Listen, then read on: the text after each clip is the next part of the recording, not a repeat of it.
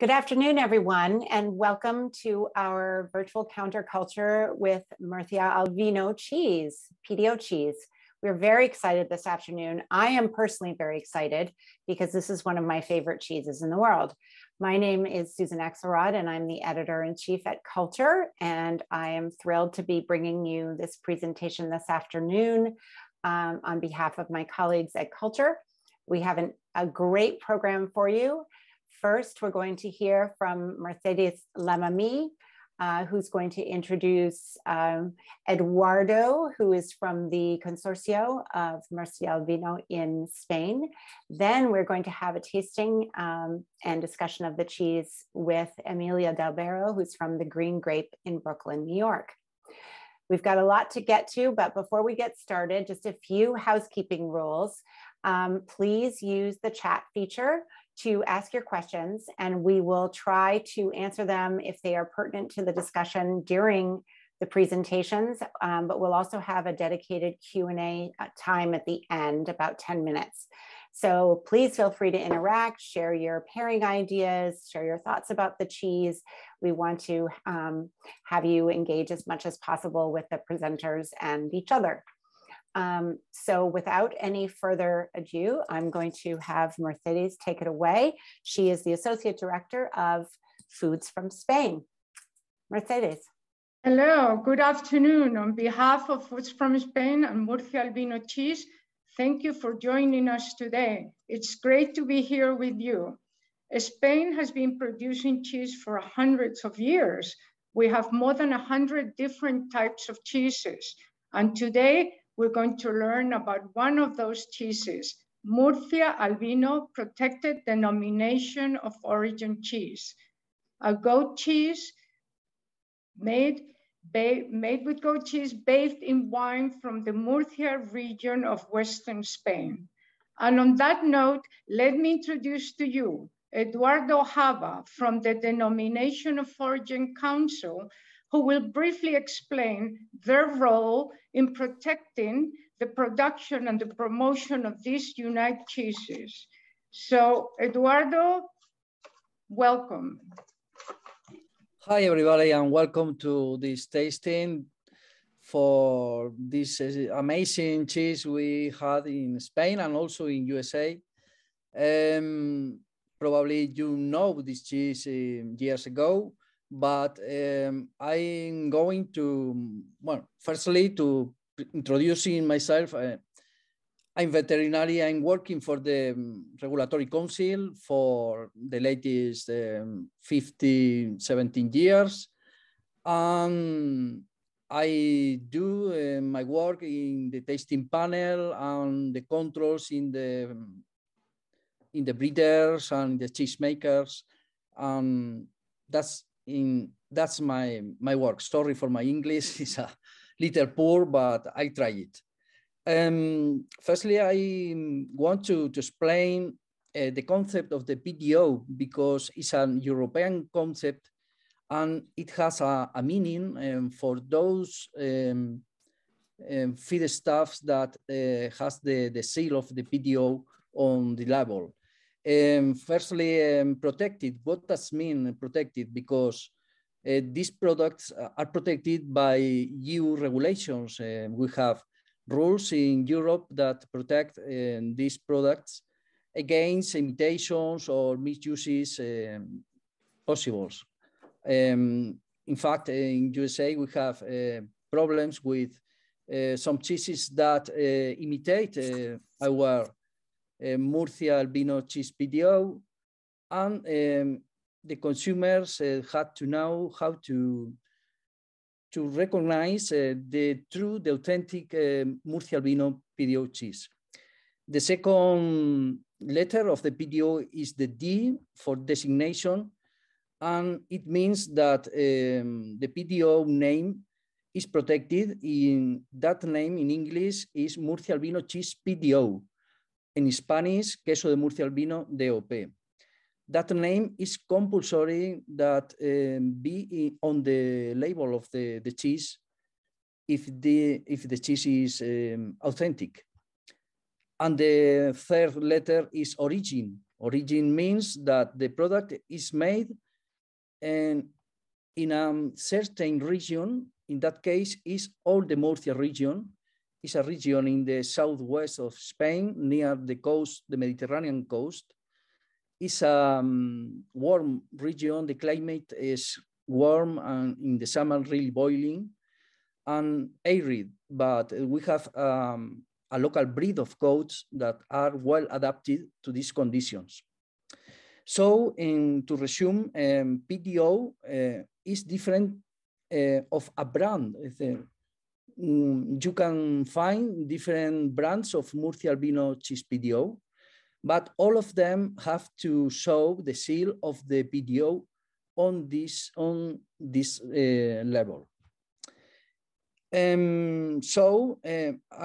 want to remark the importance that the European PDO logo, that circle in yellow and red color, has to be sure that you are in front of a real PDO cheese. And all the PDOs in Europe have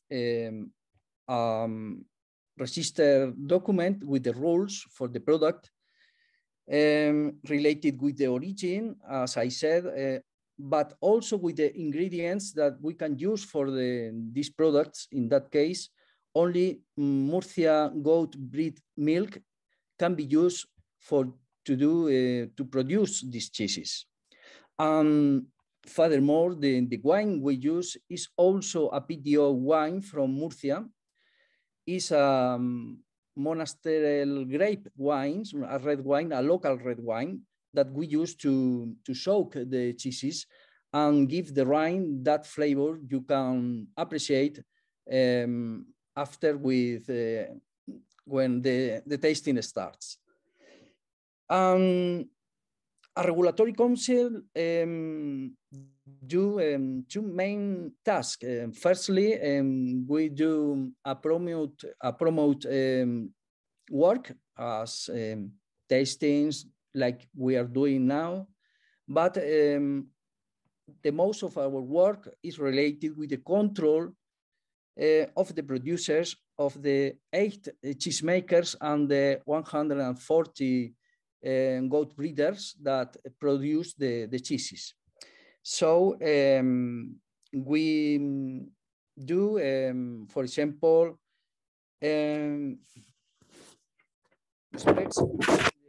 farms in the local goat breeders to assure the breed is Murciana goat, and the feeding of the breeds, the forks, with the local grazing and local byproducts, and also the work of milking in the farm and how the farmer preserve the milk. And we take samples of the milk in the farms to analyze and see if the milk is has the quality enough. So in the farms, we do that work, but in the cheese producers, we also had a big work, a big task, doing a work to tracking the traceability of the product of the cheese with the farms who produce the milk, and seeing if the cheesemaker followed the recipe. The cheese has a accurate recipe that the cheesemakers have to follow in order to have a good Murcia Vino PDO cheese. Also, we check the producer self-controls. We can see if the cheesemaker analyze their cheeses. Finally, we take samples of these cheeses in the end of the aging period, and we bring these samples of cheese to the tasting panel to analyze the sensory quality. So that's our work in the Regulatory Council. It assures that the cheese you have in the USA with our label, with the PDO logo, is a product that complies with the rules, and its quality is a good real wood quality, as you can see in the next tasting. Thank you. Now, Susan. Yes, thank you, Eduardo. That was very interesting. Really appreciate learning about the cheese right from the source. Thank you so much. Now we're going to go on to everyone's favorite part, tasting the cheese, with Emilia D'Albero from the Green Grape, who's going to talk more about the qualities of this cheese and lead us to the tasting, through the tasting, I should say. And again, please feel free to ask your questions and share your ideas and thoughts about the cheese in the chat. Emilia. Hi, everyone. My name is Emilia, like Susan said. Thank you so much. And I am so excited to be here today to talk to you about Murcia al Vino. Before we get started, I just did want to give you a little bit of background information on myself. I have been a cheesemonger in New York City for about 5 years now, almost exactly 5 years.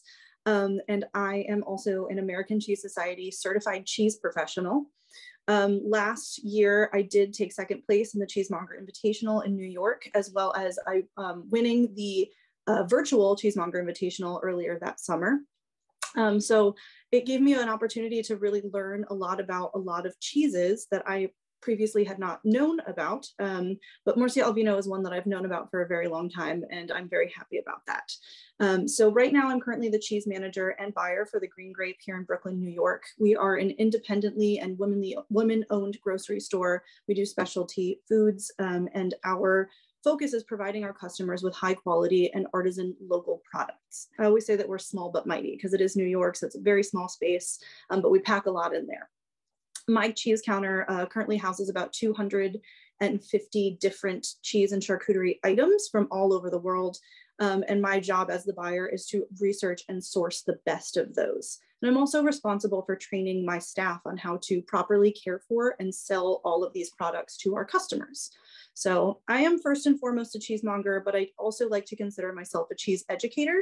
And I love working with both industry professionals and consumers to boost their cheese knowledge and appreciation. So today we're going to be talking about one of our favorite cheeses, Murcia al Vino here. And Eduardo apologized for his English, and I'm going to apologize for my Spanish. I will do my best, but we're going to talk about the cheese, and we're going to talk about how to cut and sell it to our customers. Like I said, it's one of our best-selling cheeses, and a lot of my customers actually ask for it by name these days, which is very cool. So as we go along, feel free to ask any questions that you have in the chat box, and we'll do our best to answer all of them at the end or during the presentation. And I do want to say, like I said, I'm a cheesemonger. I'm not a graphic designer, so I really did my best with these slides. So let's move on. So this slide is good here. So what is Murcia al Vino, and how did it, previous slide is fine. Thank you. So how did it come to be one of Spain's best known cheeses? The name itself roughly translates to wine cheese from the Murcia region. It's a pretty direct translation. And just like some of the world's best cheeses, the origin of Murcia al Vino actually comes from a cheesemaker's innocent mistake. According to local legend, once upon a time, there was this slightly forgetful cheesemaker who left a few wheels of cheese out on a table that was a little bit slanted on one end. And the next day he returned to his shop to find that the cheese wheels had just disappeared, and he didn't know where they went. So he's confused, but he doesn't really think much of it, and he continues to make his cheese. Some time passes, and he decides to empty a wine barrel that was conveniently located at the end of his slanted table. And when he empties it, he finds that the missing wheels of cheese were at the bottom of the barrel. They had rolled off the table and right into the wine barrel, where they stayed and soaked up that wine until that they were discovered. They tried the cheese, and everyone who tasted the cheese agreed that it was delicious, obviously, and Murcia al Vino allegedly was born.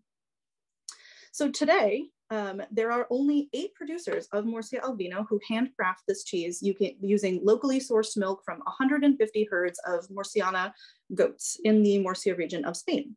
2 of those producers are actually farmstead producers, meaning the cheese is made from the milk of their own herd of goats. And while this cheese is sold under different brand names in the United States, they are all categorized as Murcia al Vino PDO, and the cheese was granted PDO status in 2001.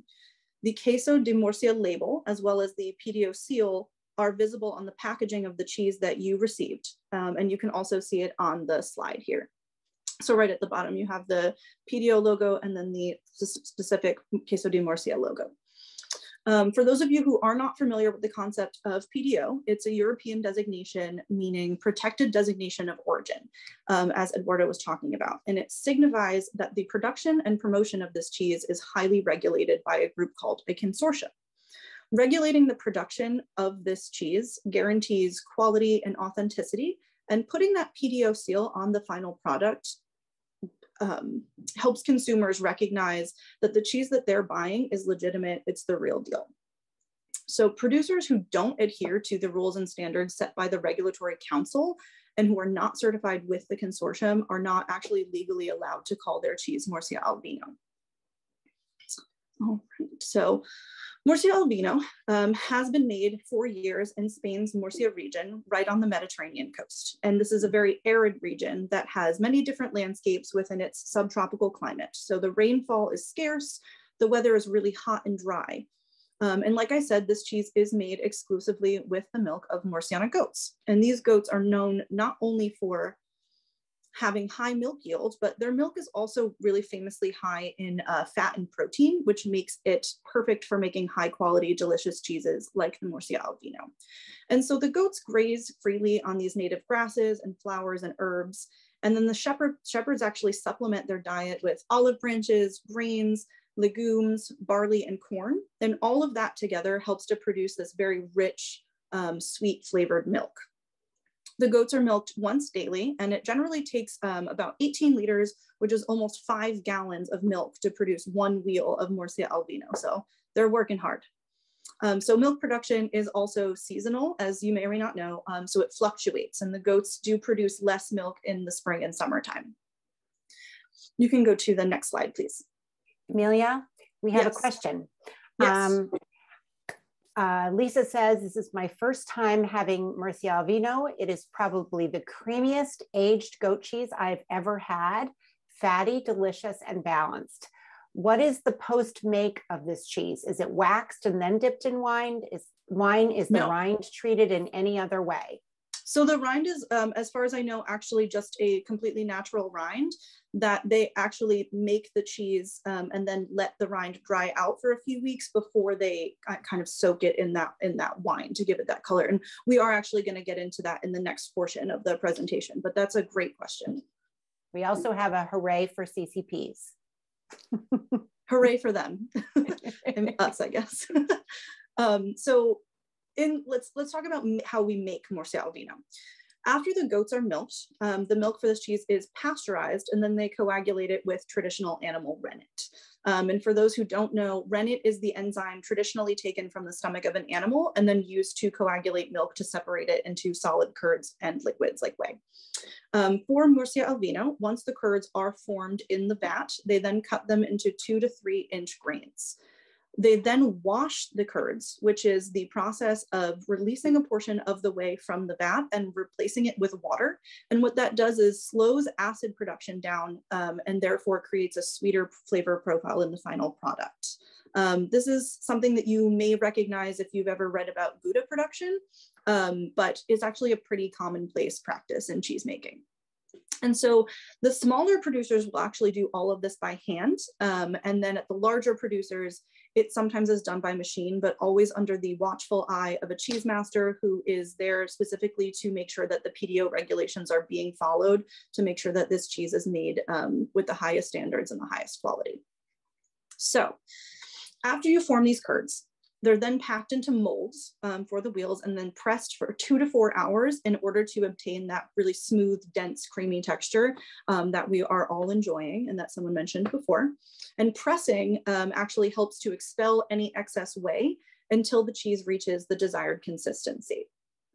The formed cheeses are then immersed in a saltwater solution or a brine for up to 20 hours. And this is called wet salting or brining. Salt is a really important part of cheese making because not only does it affect the flavor of the cheese, but it does a lot of other things. Like it helps regulate microbial growth. It affects the pH levels of the cheese. It aids in rind formation and then also helps determine the cheese's final texture. That is some cheese science that is absolutely crazy, and we could teach an entire class just on that, so I'm not going to get any further into it. But after salting, the final cheese is actually aged for a minimum of 45 days. And then after the 5th week, when the rind has dried out a little bit, the wheels are soaked in the wine made from local Monastrell grapes. And the wine is called doble pasta, which is named for the double fermentation process. That makes it an incredibly full flavored wine. It really lends this fruity, floral, slightly tannic note to this cheese, and it provides it with that really striking violet rind. So obviously, after hearing all of that, we know that making cheese is a really, really labor-intensive, physically difficult and intense process. And sometimes consumers and even like newer mongers don't consider all of the hard work that goes into making a single wheel of cheese. And so that's why I'm always trying to tell my mongers to show respect to all of the cheeses. We're keeping it in good condition. We're cutting and wrapping it the correct way. And this way you're also showing respect to everyone who's involved in the process of creating that product and getting it to the customer, everyone from the goats to the farmers to the cheesemakers to importers and distributors. So that's a very important thing that I would like to highlight.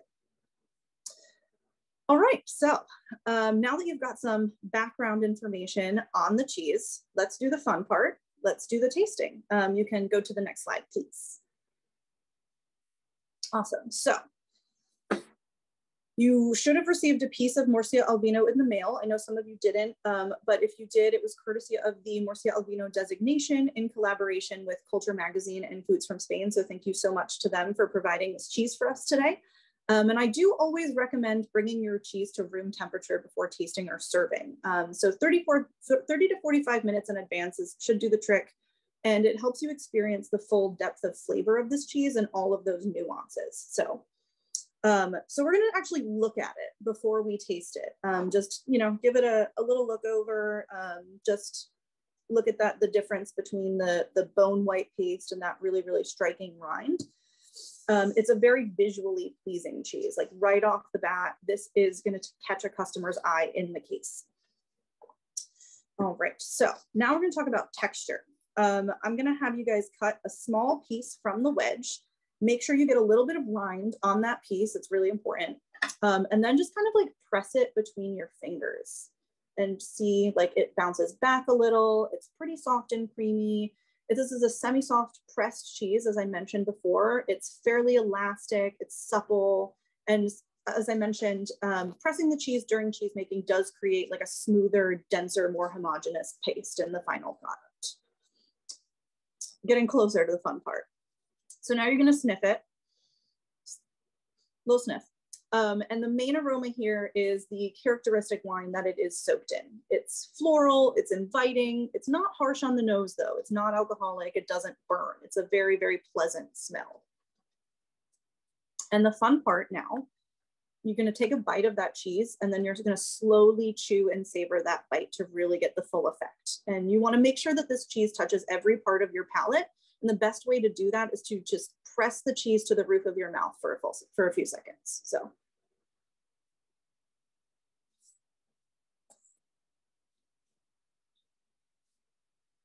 What are we thinking? What are we tasting here? Any comments?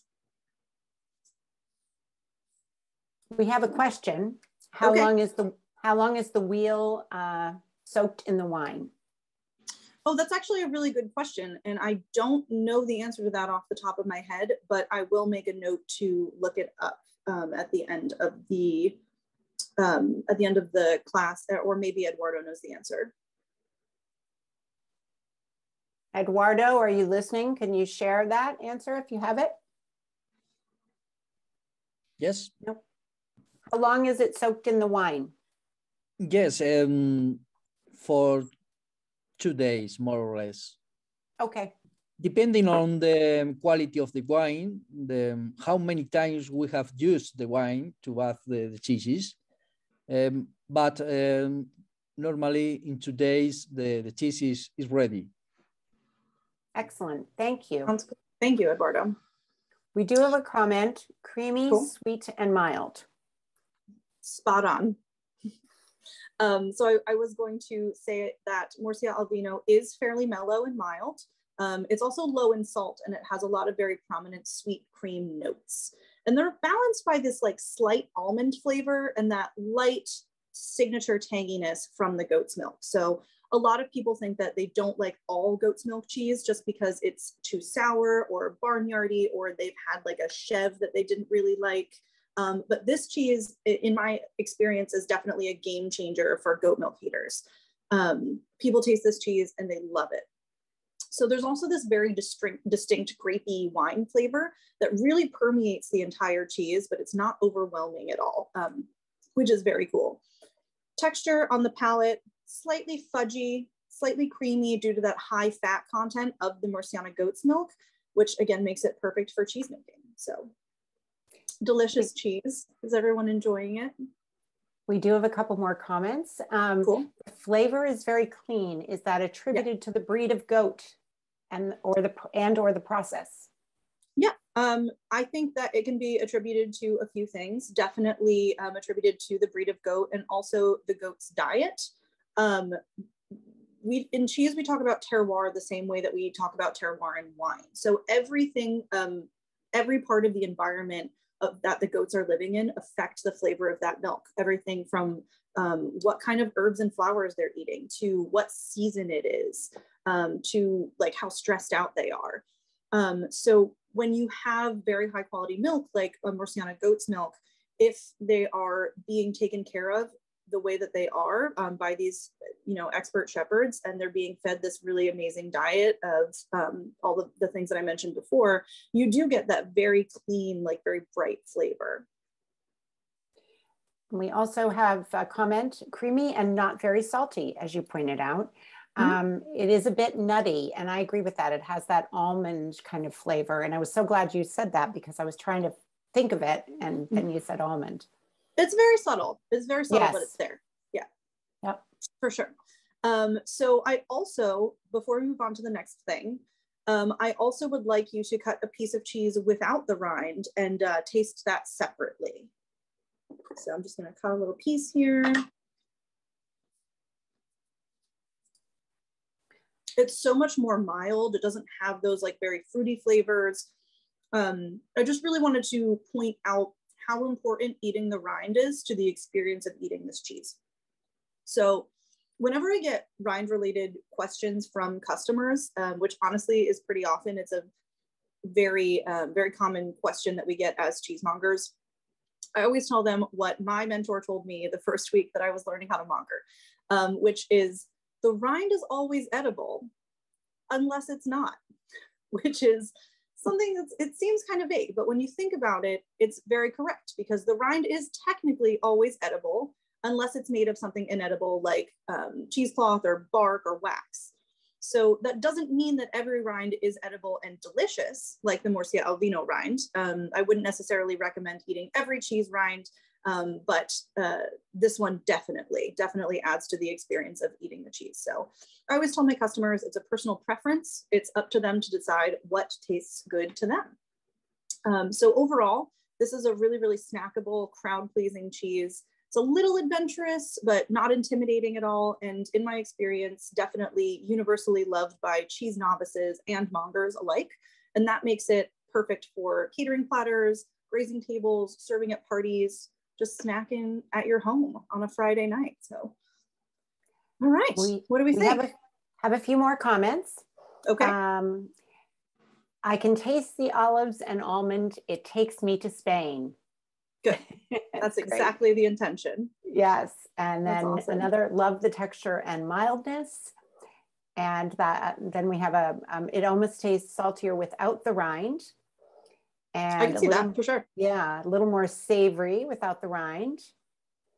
And we have a pairing. Paired this cheese with roasted walnuts and chocolate covered Seville oranges. Oh my. That sounds great. Honestly, amazing. That sounds amazing. Yeah. All right. So let's move on to cutting, wrapping, and merchandising. So we can go to the next slide, please. Oh, we have a good question here. I'm sorry, Okay. Amelia, 1 second. Sure. This cheese is branded with different names. Will they all taste the same? Yes, they should, because they are all the same Murcia al Vino PDO cheese. It's just the different producers or importers are branding them as different like brand names, but they are all Murcia al Vino, and they're all made according to those very strict PDO guidelines. And by that very small group of producers. Yes. Right. Yep. Okay. Great.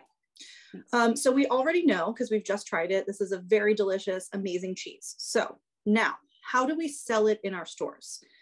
I believe that we have a mix of like more experienced mongers and some newer mongers in the group. So some of you might be familiar with the terms that I'm going to use, but I'll go ahead and explain them for any of you who are not familiar.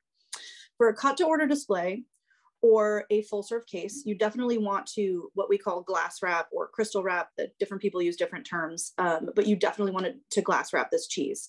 That basically just means plastic wrapping so that you end up with a completely smooth face like glass, like you see in the photo there. I did that and took a photo of it at my counter.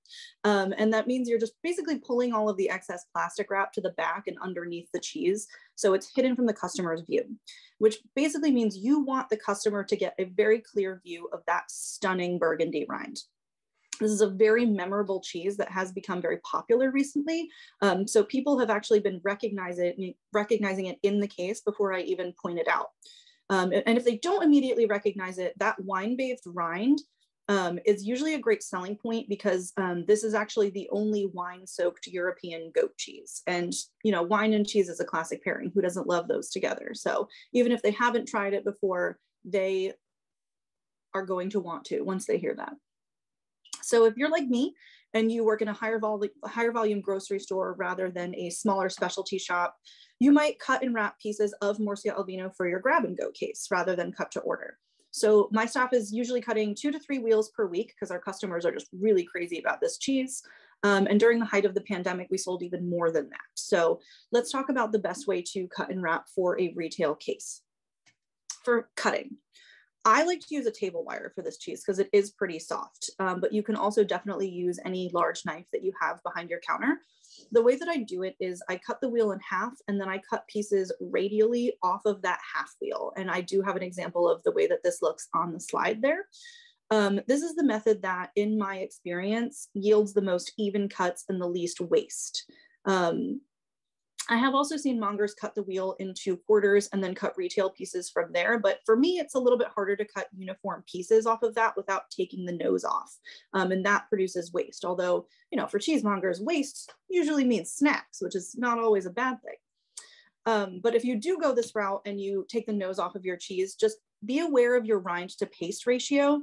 Don't take the nose off too far back. Otherwise, your customers are going to get a piece with a lot of rind and not an even amount of paste. And then your cut pieces are going to look uneven on display. So when wrapping your cut pieces, make sure that you are plastic wrapping them as tightly and neatly as possible. This is for aesthetic reasons and also to lengthen the shelf life. And so make sure all of the plastic wrap is pulled to the back of the cheese and then secure it with the price tag or the scale label, whatever you need. I also like to use the repack labels that come with the cheese, whichever brand that you have, because they do draw the customer's eye to that cheese. They're always very cute labels. And they also provide information that you might not have space for on your scale tape or your label or whatever you're using. So there are different brands of Murcia al Vino, but they all do have that PDO seal on them that guarantees an authentic product. And this specifically is what we want to teach our customers to be on the lookout for.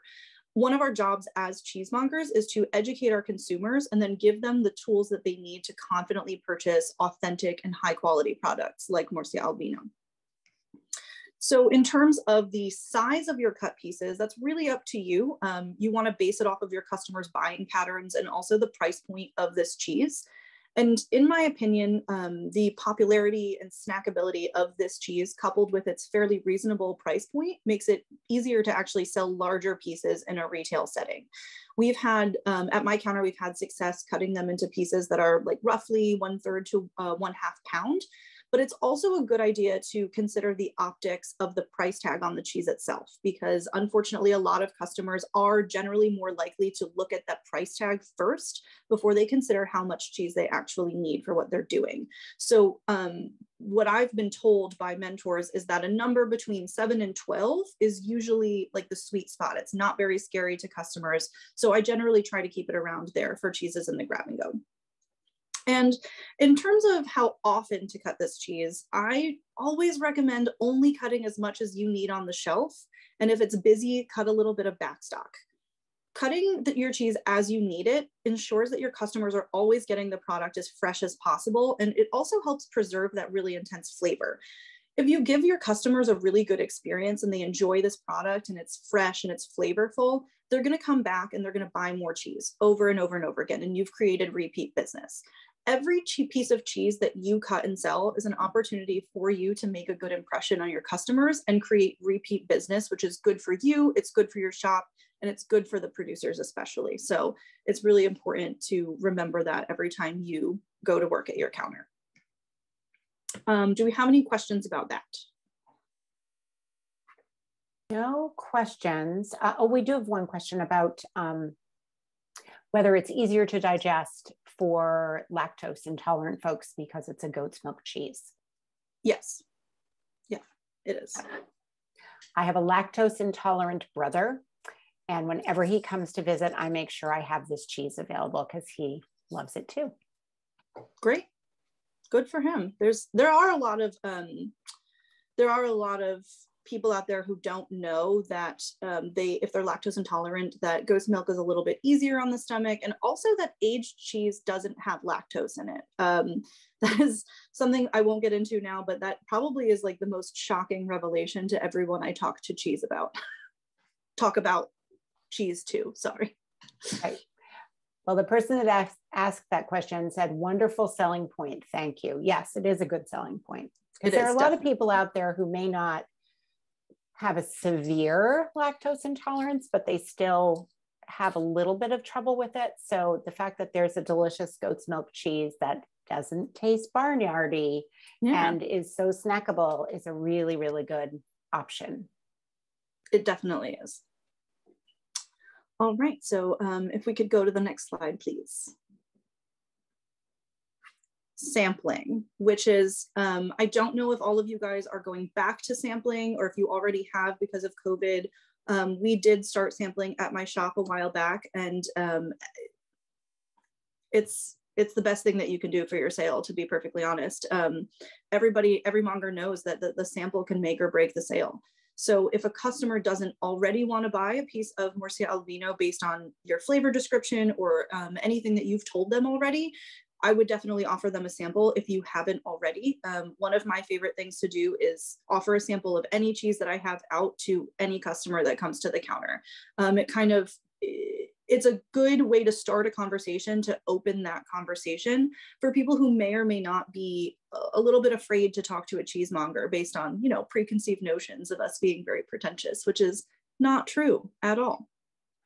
So I would offer them a sample of Murcia al Vino, and the important thing to remember when you cut samples of this cheese is make sure to include the rind, which I've already talked about in the previous portion. But the rind is completely edible, as we've learned, and it's also a really important part of the experience of eating this cheese. And so a lot of customers are intimidated by rinds of cheese, and they don't know which ones are edible or not. We've already gone over that, but I do always try to reassure them that the rind on the Murcia al Vino is not only recommended, but it's also delicious. And we've proven that with our tasting. So while we're talking about it, I want to give you guys a couple of notes on sampling technique that I have kind of picked up over the years. So one, when you're cutting a sample, always, always, always face your cheese first, depending on how long your cheese has been plastic wrapped, in your case, whatever. Basically, you want to scrape or cut a thin layer of the face of the cheese before you cut a sample for that customer, so that they're tasting the cheese itself and not any like residual plastic wrap or fridge flavor.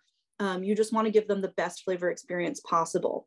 And then also, if they like the cheese and they want to buy a piece of it, you always cut from the side of the cheese that you sampled from.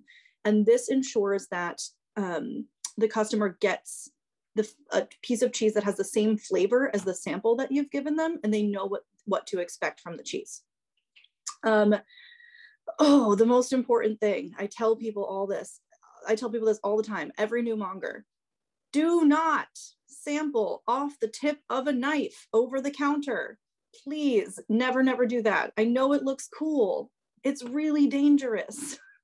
Like, one of the cardinal rules of handling knives at the counter is never point a knife at someone. So it's just it's a no-brainer. Don't do that.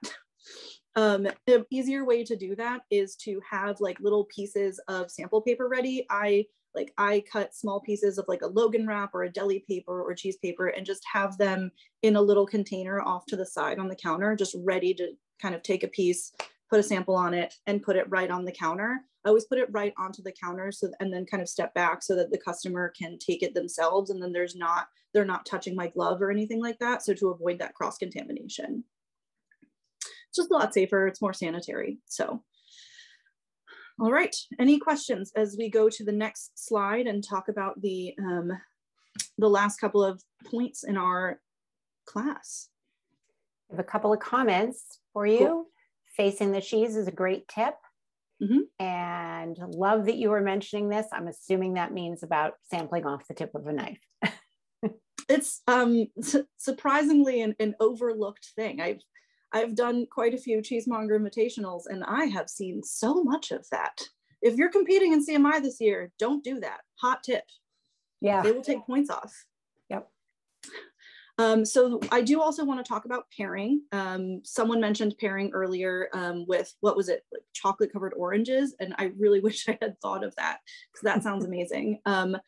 But one of the most commonly asked questions at a cheese counter is, what would you pair with this? In any form of that, which it kind of seems daunting if you're a new monger who is suddenly trying to learn 250 cheeses and what goes well with each of them.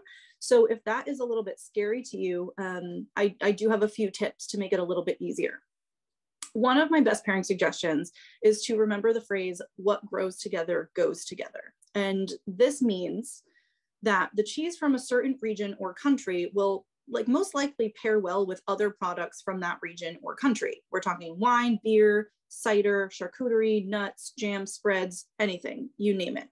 There are some exceptions, but generally it's a pretty safe assumption. When you think about pairings, you also want to consider that your pairings should either contrast or complement the flavors of your cheese. You never want your flavors to be fighting against each other. You want them to just work in harmony in your mouth. Example of a contrasting pairing, a very popular one, is blue cheese and honey. The spiciness, saltiness of that blue cheese is contrasted and neutralized by a sweet pairing like honey or fruit spread. But an example of a complementary pairing would be something like Gouda and bourbon. All those things both have very similar sweet flavors. So you see what I'm talking about here? That said, Murcia al Vino is a cheese that is fairly mild, and it does taste great with just about anything. I ate it with so many different things in preparation for this class. And so anything listed in here is just what I found to be my favorites of everything that I tried. So here's some of my suggested pairings. I did work in collaboration with our wine buyer and our beer buyer here at the Green Grape to create this pairing guide for you, both very talented people. Thank you, Brian. Thank you, Michelle. So we already know that Murcia al Vino is soaked in wine made with Monastrell grapes. This is a local varietal. It has a lot of big plum, blackberry, black pepper, herbal notes. The fruity flavors in the wine really complement the sweet and creamy notes of the cheese, and that creates perfect balance on the palate. So any light to medium, maybe bodied Spanish red wine is good for this cheese. I would recommend something like a Tempranillo or a Rioja. And also because Murcia al Vino is on the milder side, you can't go wrong with a Spanish white wine either. So Albarino, Verdejo, she even suggested Cava to throw some bubbles into the mix because there is a good fat content in this cheese, and those bubbles are just going to cut right through. It's going to be a really great flavor experience. These are very fresh herbal flavors, and they're really, really refreshing with the fruitiness of the cheese. And so then I talked to our beer buyer, and he suggested Spanish beers called Mahu or Estrella Galicia, and these are both lagers. So they are going to be very light and very floral. So that's going to be really nice with this cheese. And I also personally, I really like to go kind of funky Basque Sidra.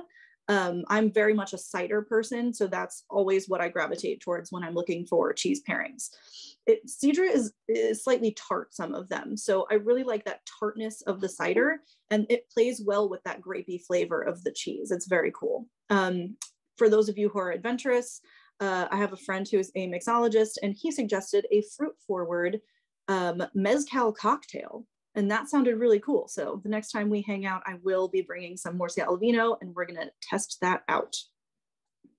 In terms of food pairings, for charcuterie, we can do a slightly spicy salami like a chorizo. I also really like very thinly sliced lomo or jamon serrano, just very classic Spanish charcuterie that pairs well together. For nuts and fruits, we have Marcona almonds. They're classic, they're iconic, they go with everything, they're delicious. I also really liked caramelized walnuts or pecans. We've got dried apricots, raisins on the vine, dried figs. The sweetness of these fruits are going to pair really beautifully with that kind of tannic wine flavor of this cheese. And something that was surprising to me that was also very delicious was the date and walnut cake. There was just something very cool about that like sticky, crunchy flavor with the creamy texture of this cheese that just made it very exciting to eat together. Another fairly obvious pairing is grapes. I mean, don't overthink it. The people tend to overthink pairings so much. And if there's one thing that I want to like impress on you guys, it's that you should not stress out about pairings. Sometimes it's as simple as cheese is soaked in wine. Wine is made with grapes. Grapes taste really good with the cheese. It's a perfect pairing, honestly. So just finishing up this list, for jam and honey, I really, really like orange blossom honey and fig jam. And I actually, I did the counterculture class on Monday about the manchego alternatives, and I got a Valencia orange jam in that box, and that was really good with this cheese, I have to say. So any light and sweet fruit jam, very floral honey, that's going to be good. And then for crackers, you need some sort of a crunch and to just complete your cheese plate. I love a savory cracker with a sweeter cheese, something with like an herb of some kind. It's really going to highlight the complexity of that Murciana goat's milk. It was suggested traditional Spanish picos or breadsticks, or the Inés Rosales tortas were really good with it as well. So basically, when it comes to pairing, like, don't stress out at all. There's guidelines for pairings, and there's some very successful pairings, but there's no hard rules. It's all about what you like, what tastes good to you. Just enjoy the ride. So we've got some comments, Amelia, and a pairing. Lisa says, I put a piece on a rustic bakery's apricot, pistachio, and brandy artisan crisp. Was wonderful with berries too. That sounds awesome. Yeah, and Michelle says, great pairing suggestions. How about those beautiful dehydrated fruits? Yes. Eduardo actually suggested to use a jam knife if the cheese is a little warm, because it can be sticky, which I think is an interesting suggestion as well. Yes, I actually was going to talk about this knife real fast because it is a soft cheese knife and it has these holes in there. So it is good for cheeses like this that are semi-soft but have like a creamy texture, because it has those holes in there and the paste isn't going to stick to it when you cut it.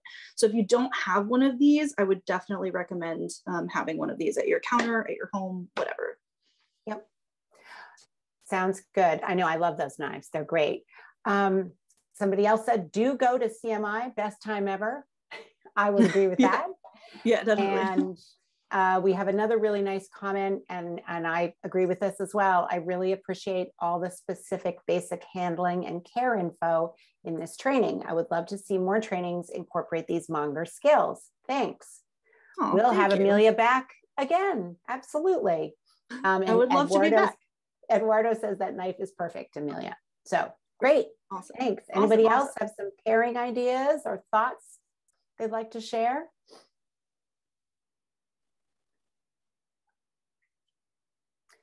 Let's see. Oh, we did have a question. Oh, good. It's been answered. And if anybody else wants to know, I'll answer it live because it was answered by our person who's running the program behind the scenes.